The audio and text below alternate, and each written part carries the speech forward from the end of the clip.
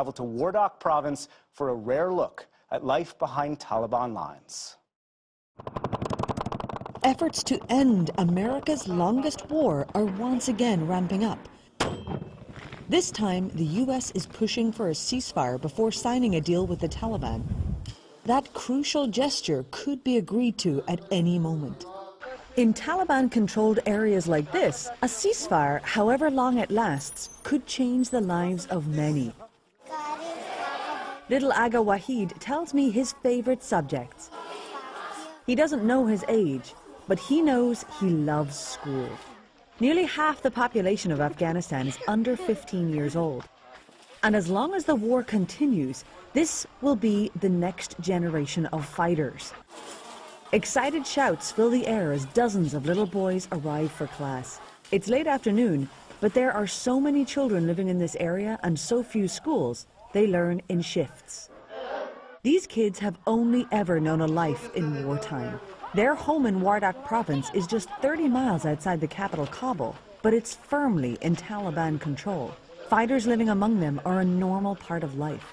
A real peace deal in Afghanistan would give these boys a chance at living peaceful lives. While the Taliban rules this region with the gun, money for the very few public services still comes from Kabul. Schools in Taliban areas are still technically state schools. They're funded by the government, and the people who work in them are technically government workers. It's simply that the areas around them and the communities that these kids come from are dominated by the Taliban. This is one of the most violent parts of the country. I traveled here to Wardak province, sneaking through Afghan army checkpoints dressed as a local woman, to see what life is like for people living under the Taliban and close to the fighting. The insurgent group agreed to allow us this rare access, yet they keep a watchful eye and escort us everywhere. Sometimes the boys join the Taliban because of what they go through in the situation here. It affects them inside when their relatives were killed. Mujib Rahman is a teacher. He says life on the front line of this war has taken a terrible toll on the children. It's the kind of stress even an adult would struggle with. But despite all the hardship, these boys dream of a better life. I am hopeful that in the future they will have access to more education and they will get to go to college. People in these areas are surviving between two violent sides in this war.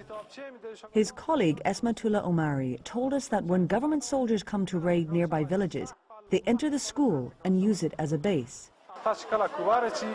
Whenever the security forces come, they break the doors and come in here and take our notebooks and stationery. Can you tell the security forces not to come to our school? There are no girls at this school, and one person who asked not to be named told us the Taliban banned girls from attending. We asked the commander in the area about Taliban policy on schooling for girls. We have education for girls and boys in separate schools. We have created an educational atmosphere for them in our areas. They are enjoying their education. Yet, despite his assurances, in a nearby village we find one small religious school with only 3 little girls inside. They were terrified when they saw the Taliban gunmen with us. Getting an education can sometimes seem like a luxury for an entire generation of children just trying to survive this war. The United Nations says this is the most deadly war in the world today, and in a report released earlier this month, said 9 children are killed or maimed every day. It's an increase over previous years, mainly due to suicide bombings by the Taliban and fighting between the group and Afghan and American forces. Taliban landmines blow up civilians traveling by road, and American airstrikes also claim many lives here. This area is constantly under surveillance, being watched from the sky. We're not going to stay very much longer where we are because we've attracted a bit of a crowd of people.